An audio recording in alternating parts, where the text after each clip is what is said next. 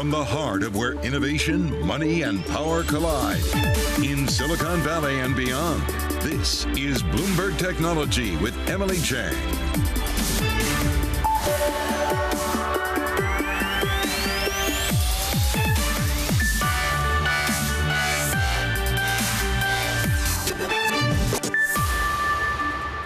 I'm Emily Chang in San Francisco, and this is Bloomberg Technology. Coming up in the next hour, Amazon gets absolutely pummeled after predicting a rough holiday shopping season ahead. Shares falling more than 20% at one point, adding pain to an already hurting tech sector.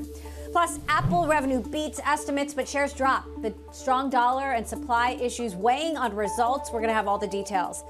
And we're getting a glimpse into Elon Musk's vision for Twitter, including his hope to avoid a, quote, free-for-all hellscape.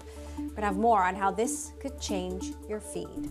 All that in a moment, but first, a volatile day on the back of Meta's disappointing results and leading up to Amazon and Apple out after the bell. Our Ed Ludlow here to break it all down. Ed, lots of action today. Yeah, I mean, Em, you said it right. Amazon getting absolutely punished for the weakness in its fourth quarter forecast, the holiday quarter, of course. Its forecast for revenue significantly below what the street was looking for, 140 to 148 billion to come in the fourth quarter. The street was looking at 155.52 billion, but also the outlook for operating income is weak, and that's putting it mildly. We've been saying all day on Bloomberg Television that companies in this earnings season either live or die by their outlook for what's to come in the final 3 months of this year. In comparison to other mega cap tech stocks, this is very weak. A mixed bag for Apple, down 1.3% in after hours, pairing some of its earlier losses. But what I would say is that it was the iPhone sales that came in weaker than expected, along with services. Overall, a beat on revenue and a beat on EPS in the quarter. But as you talked about, those currency headwinds. And look at that PowerShares QQQ. It's the Invesco ETF, which tracks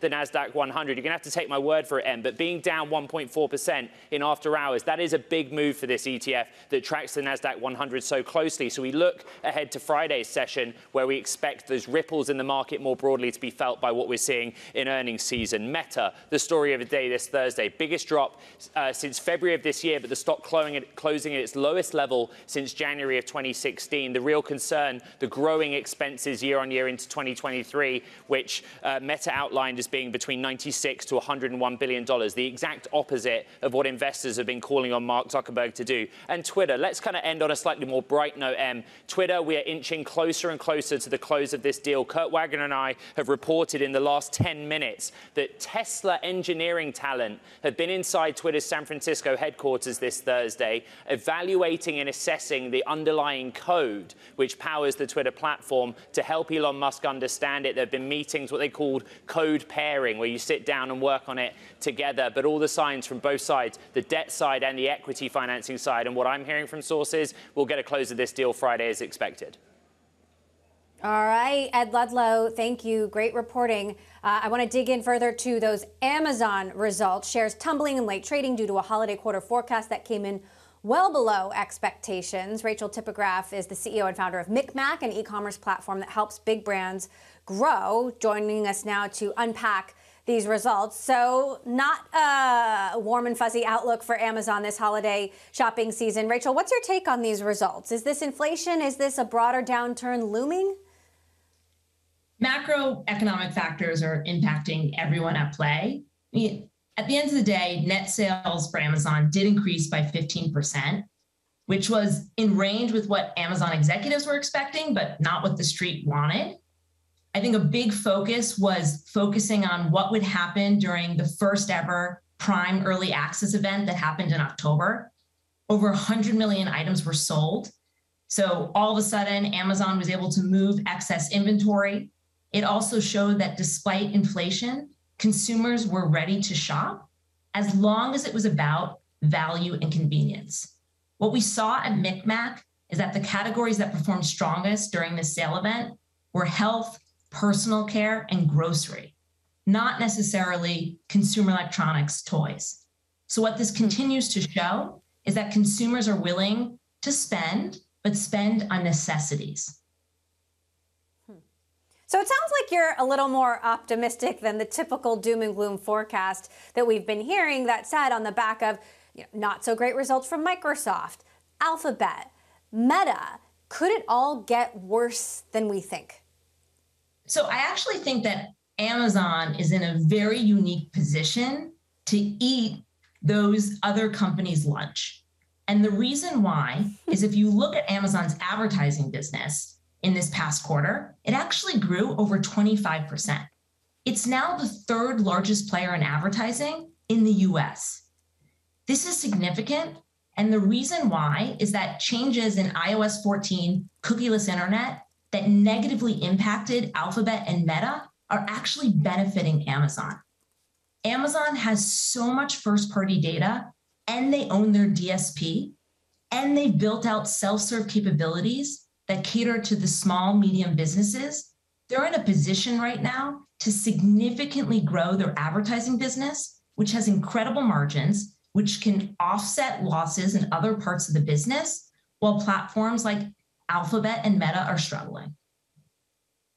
How is this impacting the brands that you work with, and obviously you help them grow their businesses in part with the, the help of Amazon and other big e-commerce companies? Yeah, I mean, we work with huge consumer packaged good companies, and these companies understand that during trying economic times, you cannot stop spending. You can look at Procter & Gamble, you can look at Coca-Cola. Over their 100-year history, they always spend during trying times, and they always come out ahead. That being said, CFOs at those organizations want every single dollar to be able to work really hard. And that's why Amazon is in a unique position with its advertising business during this time, because it has really, really strong return on investment. And so right now, what we're seeing across Fortune 1000 consumer packaged good companies is that if they have $1 to spend, they're often moving it into environments like retail media, where there's guaranteed ROI. You have some interesting thoughts about buy now, pay later and how that might have made the current consumer situation worse. Can you share that? Yeah, absolutely. I mean, if you look at 2020 and 2021, which honestly within commerce are anomaly years, we always guide our customers to look at 2019. That's a much more realistic comp. But in 2020 and 2021, many consumers were trained to essentially spend money that they don't have. As interest rates have risen, all of a sudden consumers are recognizing that that buy now, pay later value proposition will put them in major debt and cost them so much. And so I share this because there was a lot of fake money that was being spent in the ecosystem. And if you remove that, all of a sudden, very quickly, you'll start to see trends that look more like 2019. And so in the long run, I actually think this is going to benefit consumers because hopefully it'll prevent them from going into deeper debt or debt altogether. All right, Rachel Tipograph, founder and CEO of MicMac. Really interesting insights from you. Thank you for sharing all of that with us. Sticking with Amazon, the National Labor Relations Board says CEO Andy Jassy violated federal labor laws when he told me this about workers earlier this year. We happen to think they're better off without a union for a number of reasons, including the fact that it's much harder when you have a union to have a direct relationship with your manager and to get things done quickly. The complaint against Jassy follows a number of big tech union votes from workers across the country. In a statement, Amazon says the comments lawfully explain Amazon's views on unionization and the way it could affect the ability of our employees to deal directly with their managers. And they began with a clear recognition of our employees' right to organize and in no way contain threats of reprisal. Meantime, got to dig into Apple results now. The tech giant posting weaker than expected iPhone and services sales in its latest quarter. Julie Osk, principal analyst at Forrester Research, with us now. So, Julie, why are investors so seemingly unhappy with this report? I think it's hard for me to say why investors are seemingly so unhappy with this report.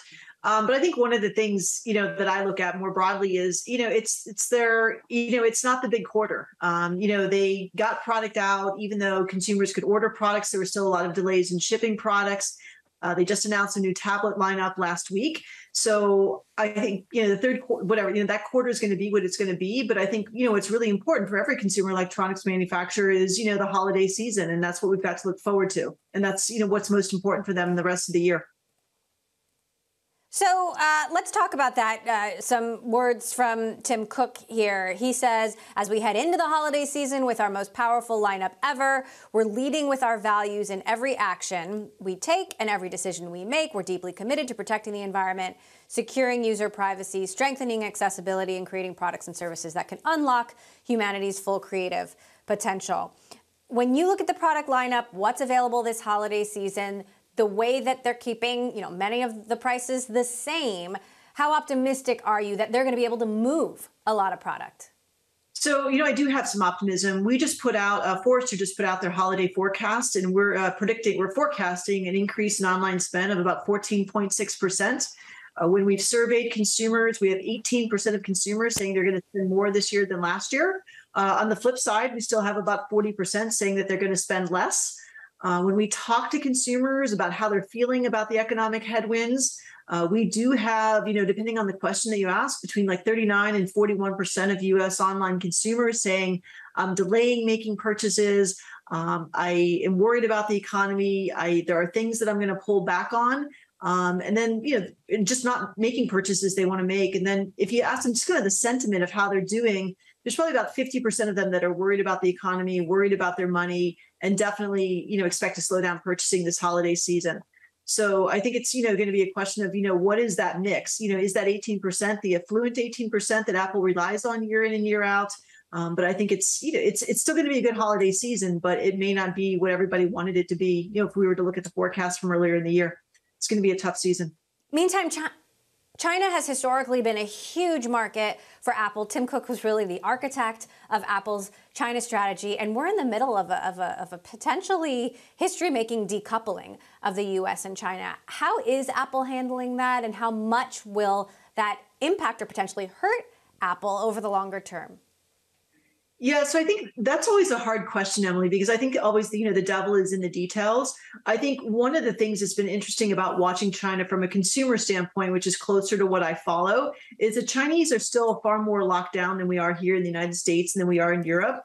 And so there is more consumption of, online media, virtual worlds. We're seeing far more interest in things like the metaverse and streaming media and things that keep them entertained at home. So I think it's hard for me to say, what's going to happen in China, but it's a very different environment that we have here in the U.S. in terms of, like I said, our mobility and how much we're depending on media and electronics and so forth to keep us entertained, to continue to work, stay in touch with our friends and family and so forth. So it'll be interesting to watch. Meantime, I have to ask you about the controversy, changes in Apple's ad tracking policies, Meta hitting back this week with how much it's hurting them and other social media companies. You've got the skeptics and the critics out there saying that Apple isn't doing this to protect privacy or security, but to add to Apple's own bottom line. What's your take?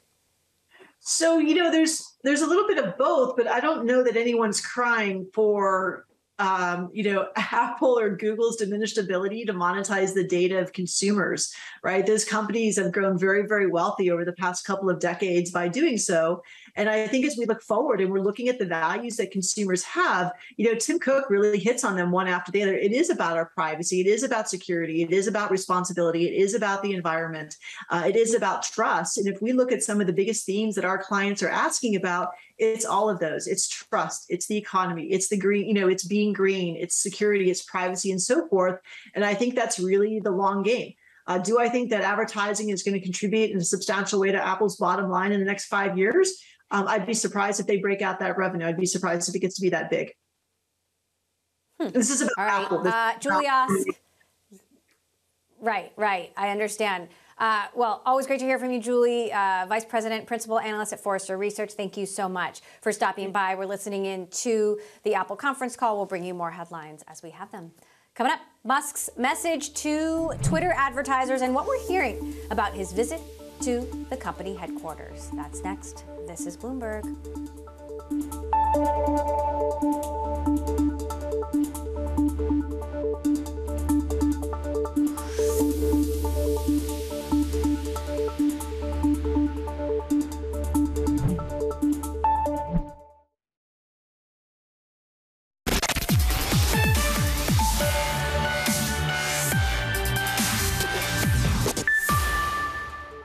Elon Musk has both tried to acquire and walk away from acquiring Twitter. Here's how we got here. April 4th, a regulatory filing reveals that Elon Musk has rapidly become the largest Twitter shareholder. April 14th, in an SEC filing and accompanying tweet, Musk says he will buy out stockholders in a cash deal and take Twitter private. The offer, valued at $43 billion, is a 54% premium over the price in January. May 17th, after Musk and Twitter CEO Parag Agrawal have it out on Twitter, Musk tweets he won't proceed unless Twitter can prove bots are less than 5% of its users. July 8th, Elon Musk backs out of the deal, saying in a filing that Twitter made misleading representations over the bots issue. July 12th, Twitter sues Musk to force him to complete the deal. Musk countersues. October 4th, after a trove of Musk's inner circle texts are revealed in court filings, Musk revives his bid at the original offer price, potentially avoiding a courtroom fight.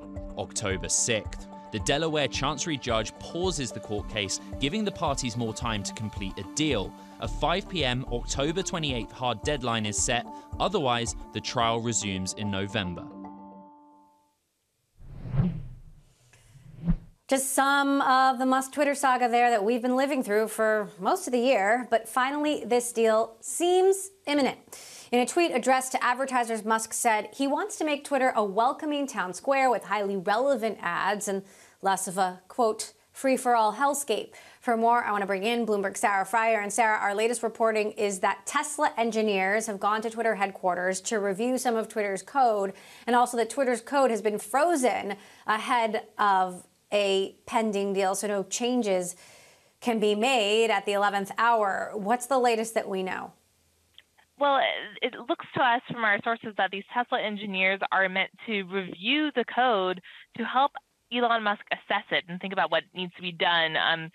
Companies that have been around for as many years as Twitter has, their code can always be confusing to newcomers. So he's bringing in some trusted fellow folks from his companies he also runs. And then just in terms of the note to advertisers this morning, I think that Elon Musk is trying a little bit of a reversal of what has been said out there about what he's going to do. I mean, we all know he has this free speech plan for Twitter.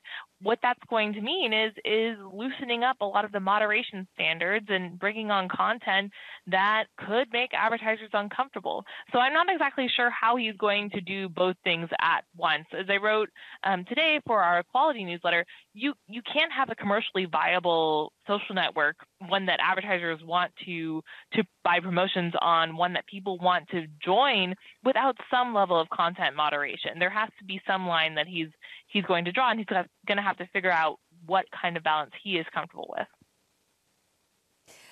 How are Twitter employees feeling about this? We know he was at headquarters yesterday. There's this picture that was posted of everyone gathered around him. Some people were smiling. It didn't look so, potentially doom and gloom. Of course, you only can get a few people in one photo. But how are Twitter employees feeling about this, given that he said, there's reports that he might cut up to 75% of the workforce. He's bringing in engineers from another company to look at their code. Well, we skipped last night that he actually told Twitter employees that he does not plan to cut 75% of the staff. In fact, he claims he doesn't know where that number came from. Of course, as we previously reported, it came from his own presentations to equity investors. So I think that there's just a lot of putting down the hatchet and all of this tension between months of court fights between Twitter and Elon Musk, coming to a place where they can work together, where he can work with their partners and advertisers, where he's saying basically, I come in peace. I am going to be the boss here, and I'm going to care about this. And he comes in with this perspective, or at least he says in his letter to advertisers, that he's doing this for humanity, right? There's a very grandiose vision for what Twitter can be under his watch. And I think that kind of messaging actually does appeal to Twitter employees. That they tend to say that when you talk to them, they're in it for the impact you can have on the world and our culture and our politics. They can make a difference. So I think that is historically why people have joined Twitter and not maybe some other bigger tech companies that might pay them better. So it'll be interesting to see if Musk can can actually come in peace, even though he's certainly going to have to change quite a bit. He's going to have to cut staff and dramatically pivot the company in his vision. So he's in there talking to employees. He's walking around with the kitchen sink. Give us the TikTok of the next 24 hours. When does this deal get sealed? I mean, we're already reporting that Arch Capital is going to replace Twitter in the S&P 500. It's really a matter of time before the shares stop trading on the open market. That will be our first public signal, perhaps, that the deal is done. We're also looking at filings that might happen in Delaware. They need whatever is being signed right now. It's not final until, it's like when you buy a house, it's not final until you get the keys. All these little steps have to be done before we can say the deal is closed. But it looks very much on track right now. There are unlikely to be, I say this with a grain of salt, right? This has been quite a saga, but there are unlikely to be stumbling blocks between now and 5 p.m. on Friday Eastern time, which is when the judge in Chancery Court says this needs to be completely complete by. She wants an email in her inbox by 5 p.m. saying it's done. We don't need to go to court. All right. Well, some people might not be getting some sleep tonight, and I hope one of them is not you, Sarah Friar, our Bloomberg Tech editor. Thank you so much. We're going to be right back with more of Bloomberg Technology after this break. This is Bloomberg.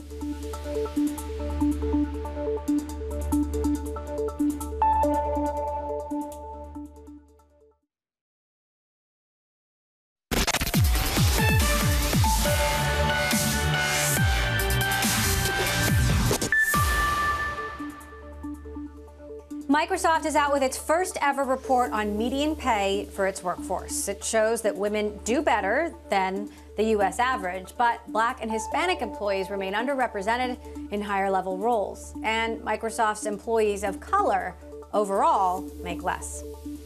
Tesla facing a criminal investigation into its self-driving system. Bloomberg has learned that the U.S. Justice Department is investigating whether the company made misleading claims about Tesla cars' ability to drive themselves. Dow Jones reporting the SEC is probing Tesla as well. Coming up, what does the consumer want in this inflationary environment? We're going to be talking about more earnings with Shopify's Harley Finkelstein. This is Bloomberg.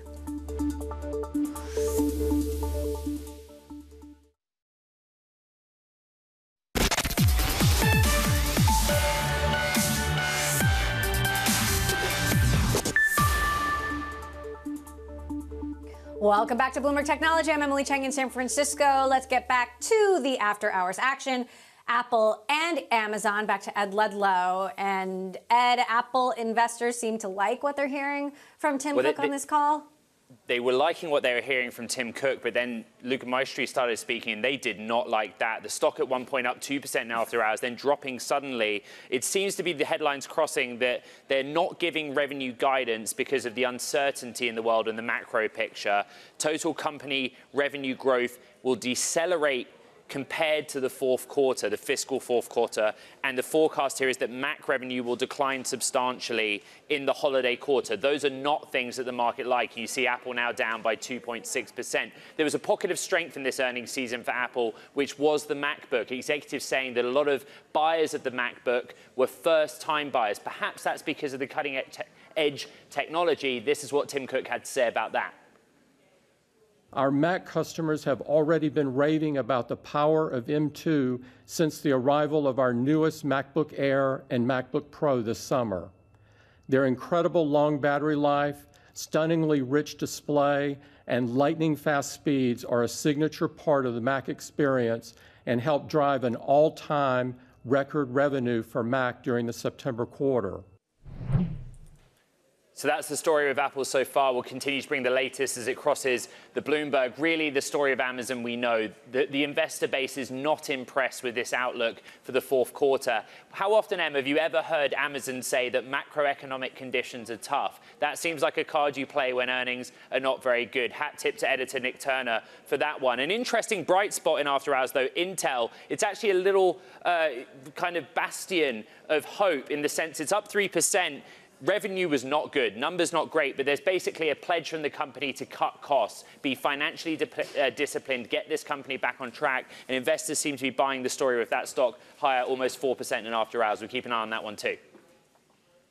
All right, Ed Ludlow, thank you. I want to dig in now to Shopify's results, kind of bucking the trend with shares rising over the last couple of days after their numbers came out. Shopify president Harley Finkelstein with us now. So, Harley, how did you manage to buck the trend here? You know, what is it that Shopify is doing that everyone else ain't? Thanks for having me, Emily. We are happy with how things came out. I think the big thing that the big takeaway is that the role that Shopify is playing in the lives of the millions of merchants is just not of a typical software company. One of the things that I mentioned on the call quite a bit was this merchant services attach rate. And that is really the amount of services and value that we create for merchants. And I think the big difference here is we're not just the e-commerce provider anymore. We're the retail partner for physical retail. We're their capital partner. We've given out now more than $4 billion of cash advances and loans to our merchants. We're their logistics partner. And with audiences, Shopify audiences, we're now their advertising partner in some cases too. And so we saw a 2.14% merchant solutions attach rate in Q3. That's up from 1.98 in Q2. So that was really good. On the revenue side, revenue came in 1.4 billion. That's up 22% year on year. And on a 3-year CAGR, it's about 52%. But I also think what the street and investors wanted to see was operating discipline. And we saw adjusted gross profit of over $680 million. That's up 11% and a 3-year CAGR of 46%. So when they see that plus year on year declining operating expense growth and $5 billion of cash in the balance sheet, I think they see that Shopify is a long-term durable company. Investors are looking at this as potentially a sign that Shopify's worst days are behind it, quote unquote. It's been a tough year. You've had job cuts. It's a very tough retail environment. Inflation is weighing on everyone. Would you agree with that? Is the worst over? Look, I think Shopify was this incredible COVID, story. March 2020, physical retail shuts down permanently, and all these physical retailers needed to move online, and most of them did so with Shopify. I think what most people missed was that the trust we build in the COVID period meant that now that stores are reopening, physical stores are reopening, they're now using us to replace their existing point of sale systems as well. So that's one issue. The second issue is that, talking about sort of the macro trend of the consumer, this idea of omni-channel, I've talked about this on your show before. This is now steady state. The best brands, the most modern brands, they need to sell everywhere, online, offline, on social media, on marketplaces, and doing so with the retail operating system like Shopify gives them the tools to do so. So I don't know what's going to happen in terms of the larger economy in the future, but certainly, September was a good month from a consumer spend. It looks like October was pretty good too. But our merchants, the millions of merchants on Shopify, are getting set up for a good holiday season, and we want to be there to support them on that. Investors were not happy with Amazon's results. Their holiday forecast was not great. What's your read on that and what it also could bode for Shopify?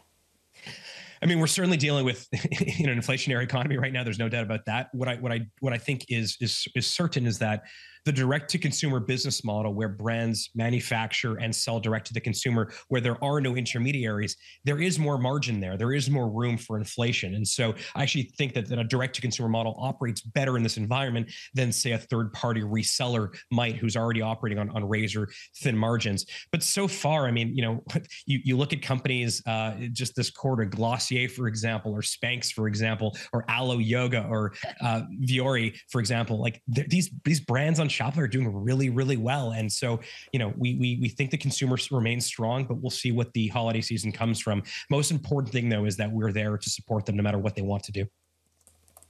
You had me at Viore, Harley. Love it. Great brand. Still buying. Great brand. Great story. Let's talk about your logistics and fulfillment network. Obviously, you've been developing that. Where does development stand now, and what are your ambitions there when it comes to investing and potential acquisitions? Yeah, we've made a lot of progress there. I mean, the goal is to build an end-to-end logistics network. So from the second your product is made at the factory to when your consumer gets it, we want to handle that for all of our merchants. The key, though, is that we want to make it so that when you use Shopify Shopify Fulfillment Network, when you use our logistics product, you don't have to think about logistics. But the key here is something that I mentioned on the earnings call today. It's called Shop Promise. This idea that when you use our fulfillment product, you can provide an anticipated delivery date with certainty to your consumer.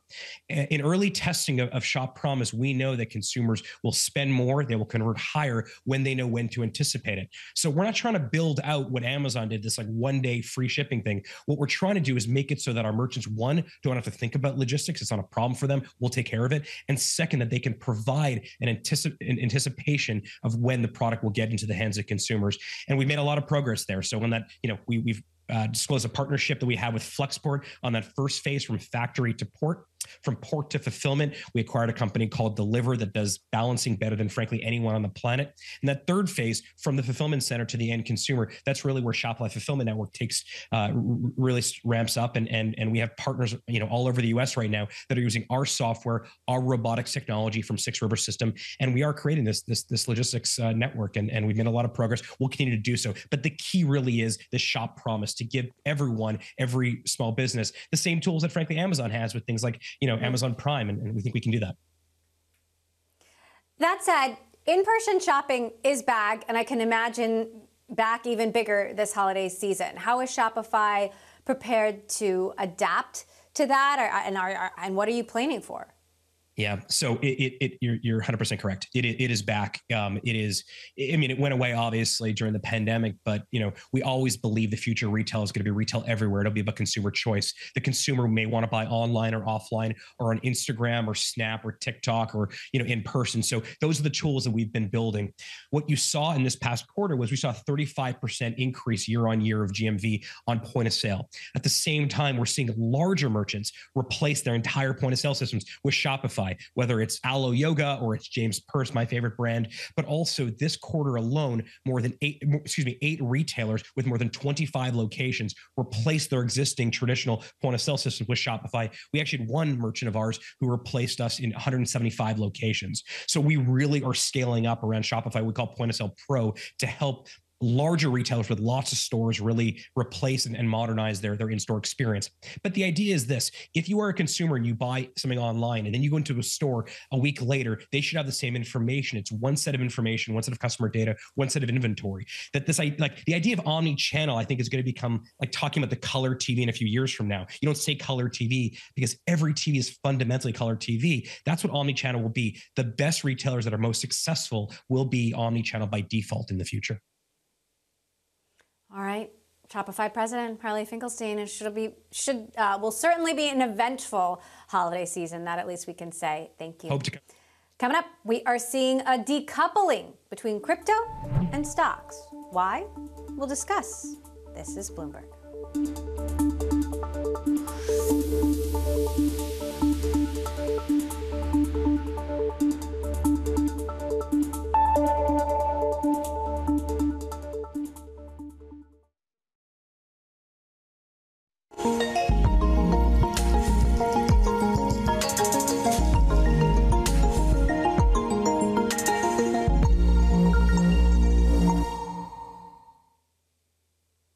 Ethereum is transitioning to low energy consumption at a time of crisis, which could and maybe should in turn bump up demand and adoption. Bloomberg's Sonali Basak joins us now from New York to explain. Do explain, Sonali. Yeah, because it's interesting. It's not even just the energy usage here, Emily, you're seeing. There's a lot of questions on what the merge really did for Ethereum. And the reason we have to look at it is, are people trading Ethereum more on the fundamentals more than they are the macro story? And the answer is, if you look at it since the merge, it's about flat to down. But in the last month period, 1 month period, it is up nearly 15%. It is up pretty significantly over a 7-day period. So you are seeing some positive impacts here on Ethereum when it comes to pricing here. One of those reasons is that people believe that there is a more deflationary impact when it comes to Ethereum.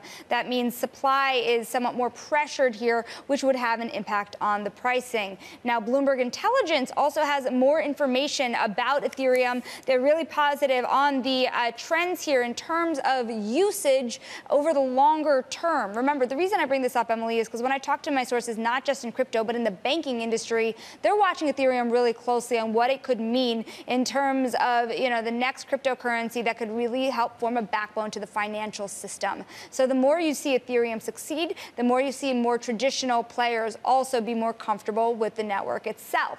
Now, I think we should also kind of turn our attention here to kind of what this means for the broader network. I know we're going to talk about this in a second here, but the idea here that people are trading more on fundamentals and less on the macro story, I think, is really important to a lot of large investors. And there's some questions about how that is starting to form in the market, especially as you're seeing some more macro hiccups come to the forefront and inflation be as sticky as it is.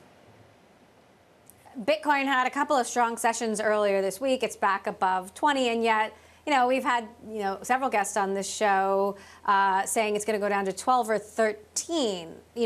Is it really decoupled from the rest of the market? Is this just a blip? The reason that it's important to watch this at this point, to your point, it's held above 20,000. It's faced a little bit of pressure in the last 24-hour period. But again, that 20,000 level is a psychological level. It's an important level to hold on. When you talk to folks that were surveyed by Bloomberg, hundreds of people, they really say that it's not going to break in or out of a very large range. 12,000 would be lower than that range. So if you do see it drop to that point, then you do have a lot more psychological issues when it comes to trading Bitcoin, especially barring any large leveraged event like you saw earlier this year with 3 Arrows or anybody else. So to your point, if it were to fall that much, it would be concerning. But I think you also have to take note that you saw massive tech firms report earnings that were very disappointing. Yet Bitcoin holds up generally in the face of that, when Bitcoin has been trading correlated to the NASDAQ for a while. I'll refer back to Dan Moorhead and a note that he put out with Pantera just a couple of days ago, and that crypto has really traded a very low correlation to the S&P for most of its life. But in the last 8 months, it was very correlated to the NASDAQ. And he says that there are risk assets struggling, but there is a world where blockchain does well, and the S&P was down, gold was down, treasuries were down, and the Galaxy Crypto Index was up 7.3% in that same time frame. So again, near-term signs of decoupling. Does it hold is the main question for the market. All right, Bloomberg Sonali Basak, as always, appreciate it. Coming up, more earnings, Overstock. We're going to talk about that and more with its CEO, John Johnson, with us next. This is Bloomberg.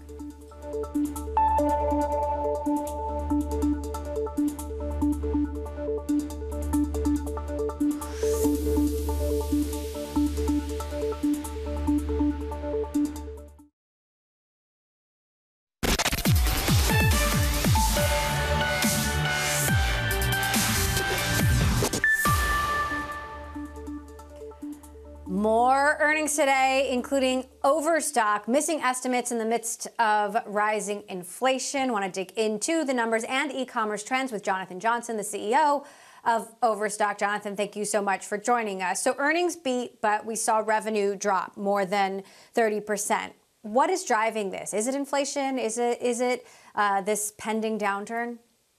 Well, I think it's a lot of things. I think it's lapping pandemic numbers where we grew really well. It's a very promotional environment.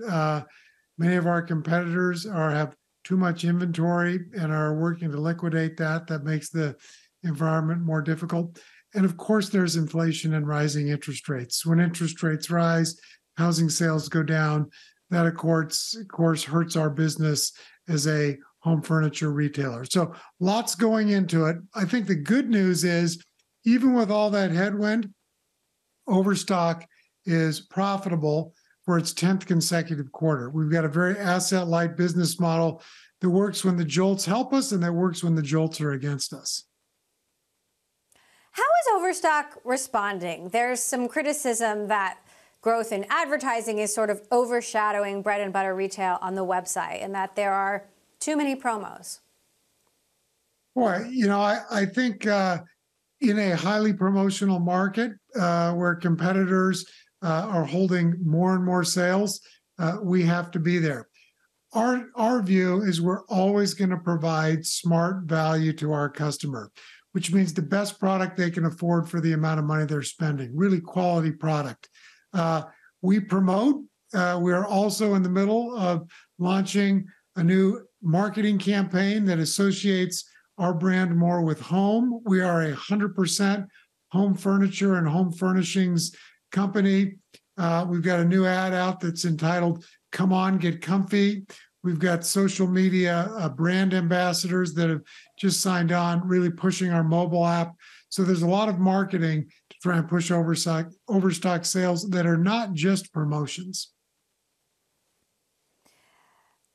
Let's talk a little bit about the broader landscape, though. Amazon stock was pummeled today, not a bright forecast for the holiday quarter. I'm curious what you make of that, and if you're expecting to feel similar trends.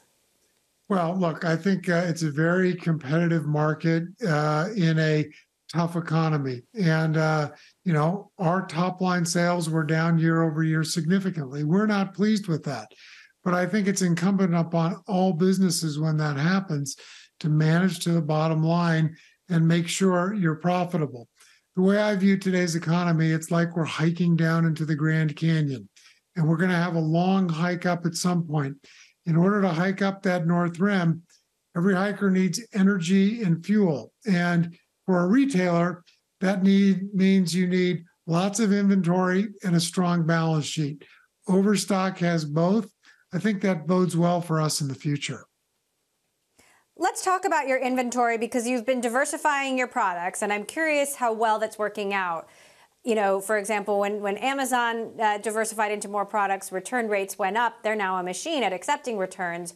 Are you getting more returns, and how would you say your return operation compares? We've actually been focusing. We went from being a general merchandiser, and over 6 quarters, we got rid of everything that wasn't related to home. So we're really a furniture and home furnishings company. During the last 3 years, we have doubled the amount of home product we have on site. That doesn't mean tens or hundreds of thousands more. It means millions of more products. We have always been good at managing returns on home furniture and furnishings, a difficult thing to do. And we think it's one of the characteristics that sets us apart. We are all about easy delivery and support for our customers. They know that if they buy something for us, they're going to have a good experience on the back end. It's going to be delivered well and on time. And if for any reason they want to return it, we're good at facilitating that return. And we're getting even better through a partnership we're piloting with UPS right now.